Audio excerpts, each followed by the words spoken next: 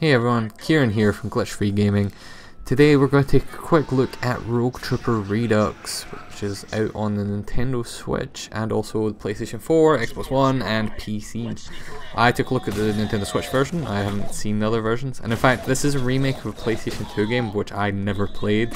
So the main kind of gist of it is that they're trying to bring out this remaster of the game that looks a lot better than the original game, but a lot of that is kind of just lost on me because I didn't play the PS2 original. So when I come into it and say they're like, oh man, we overhauled all the graphics of this game so it looks a lot better than the original one, I just see it as a game that doesn't look that good in general. Like they've upped the graphics of it to make it look a lot more closer to modern consoles. Like there's some nicer textures and stuff like that. There's some nice blur effects and things. Actually, a lot of the cutscenes actually genuinely do look pretty nice, but overall it looks kind of like a early to mid generation PlayStation 3 360 game. Like not a so like when they were still doing cross generation games between like the PlayStation 2 and the PlayStation 3 and the Xbox 360, that kind of stuff. It looks like that level of kind of detail of graphics, the kind of HD textures and the higher polygon counts, but they haven't quite figured out how to put that into the overall world because they're still building upon PlayStation 2 foundations, which they've done a good job at kind of building upon here, because obviously it's been a while since then. We're on the PS4 and with the Xbox One and the Switch. Like we've come a long time since then, and they've had a lot of time to kind of get used to making these newer things, but it's still, that's kind of what it looks closer to than a modern game like this. Don't go into this game expecting like a full remake like that recent Ratchet and Clank game, or the even more recent Crash Bandicoot remaster or remake, which was beautiful. This is much closer to like when we saw Mercenaries 2 go cross generation across consoles, or those kind of early things. Mercenaries 2 is a really bad example. I don't know, that's just the one that comes to my mind because it is.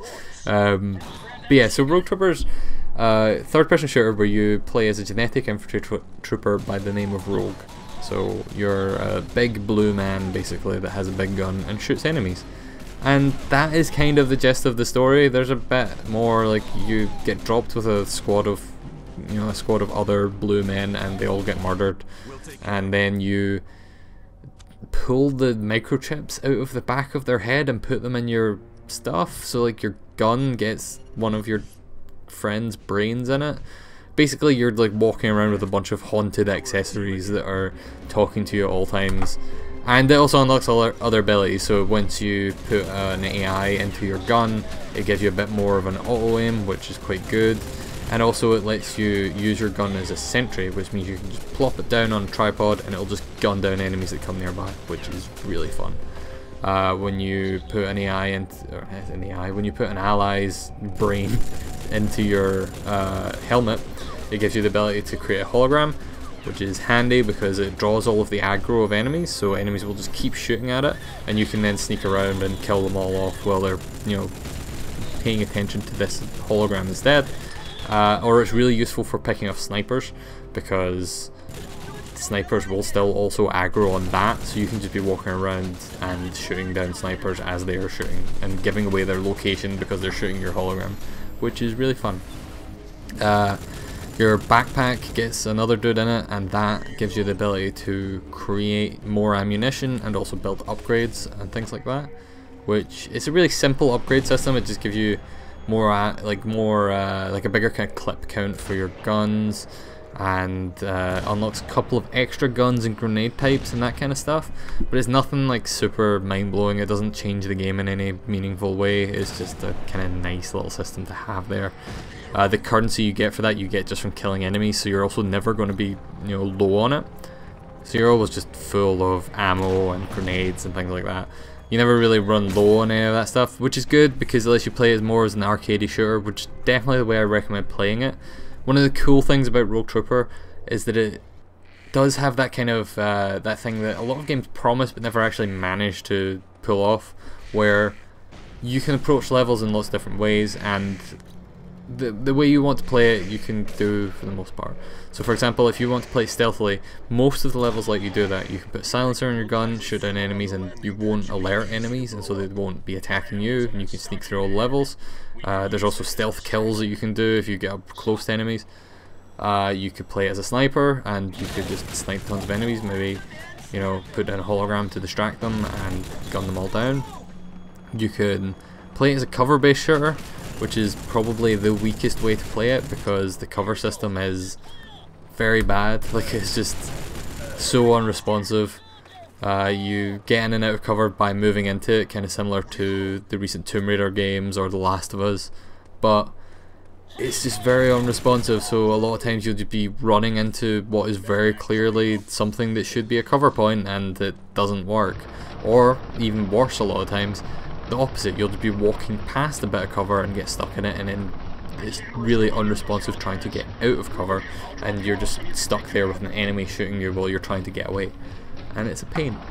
Another thing which is really silly little thing is there's some tutorial pop-ups that come up, and you have to press A to dismiss them, and pressing A to dismiss them for whatever reason also does whatever else A should be doing. So if you're in cover when a pop-up comes up saying like, oh, you should use this grenade or something, then when you press A to dismiss it, you will also climb over the cover. So I died multiple times in this game just because I climbed over a cover trying to dismiss a pop-up, which was silly. It doesn't happen that often though, so it's not the worst thing in the world. It's just one of those kind of funny little silly things that could have been a bit more polished.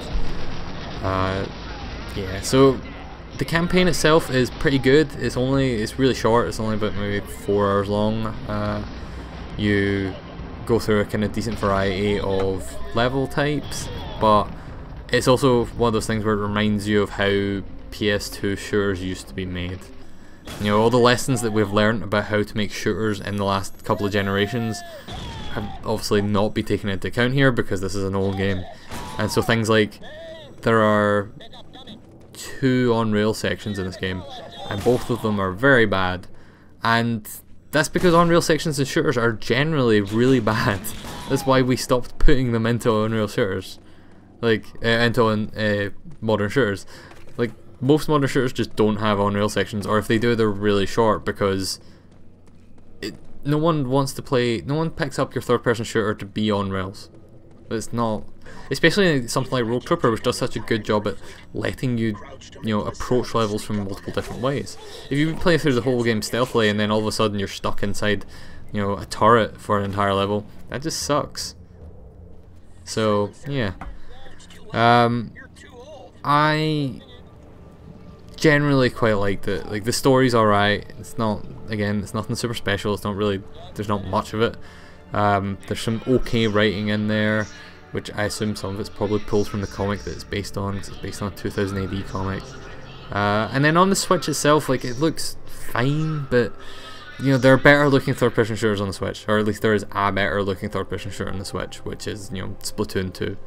It's kind of one of those things where it feels unfair to compare any game to a Nintendo game, because Nintendo is Nintendo, so they're always going to push the limits of their own system. But regardless, this doesn't look great even for a third-party game. There are much better looking games out there on the Switch, but it does run well. Like, I never really had any frame rate issues, so it's worth it for that.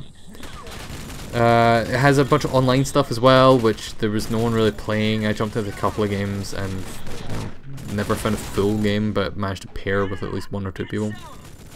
And the 2 modes that are in there is, there's just a point-to-point mode where you're just going from A to B, and enemies are between A and B trying to stop you from getting there. And then the slightly better mode, which is a horde mode, that just waves upon waves of enemies keep getting dropped on you, and you've got to try and survive as long as you can. I don't know if there's an actual ending to that one. I don't know if the survival modes have like an end point, or if it just keeps going forever. I didn't play enough of them. We didn't finish it. So yeah, that's something that's there if you've got friends to play with. It does have matchmaking that doesn't require using Nintendo's really terrible online app, so that's a bonus. It means you won't have voice chat, but you can always use Discord or something anyway. it's easy to jump in and out of games with people. I'll give them that much. Like, it's their online stuff, which, you know, I don't know if the original had online in it. If it did, then it kind of goes to show how bad Nintendo has dropped the ball with it on the Switch, that this PS2 game has better online menus and support than most Switch games. But it's fine. You're probably not going to play a lot of online. It's really there for the campaign. The campaign's good, but it's short and it's a bit dated. So overall, I gave it a 7 out of 10, which I think is, you know, it's worth playing, but I'd probably say wait for a sale. Don't buy it at full price. Not that it's super expensive anyway. Like, that's the thing. Like, if you've finished everything else on the Switch, or not everything else, but if you finished everything that, you know, all the big games on the Switch, this is kind of the next tier below that. This is the return of that kind of B tier of video games, and I kind of hope that this does well and that they go and make a sequel to this, because it's been a long time since Rogue Trooper came out. It came out in 2006 originally, so it's kind of weird to see them do this full like remaster of it. So it'd be nice to see if, you know, this is it. Like, they make enough money off of this that they're like, oh, finally we can afford to finally make a sequel to this. There's some need, you know, there's some interest in this game. But yeah, it's standing on its own. It's an okay shooter on the Switch. It's good. It's not a must-have game, but if you're looking for a shooter on the Switch, there's not a lot of them. So it's kind of this and Splatoon 2, and Splatoon 2 is a much better game. But if you've already played a bunch of it, this one's fine. Like, it's, you know, take a look at it. So yeah, 7 out of 10 for Rogue Trooper Redux on the Nintendo Switch. Thanks for watching. If you like this video, please like and subscribe, and we're hoping to get some more stuff out soon. Also, please take a look at our website, glitchfreegaming.com. There should be a link in the show notes. And also maybe give a listen to our podcast, Glitch Free Gaming, which comes out every week. And you can hear me and Mike and Paul talk about video games and what we've been playing. See you guys next time.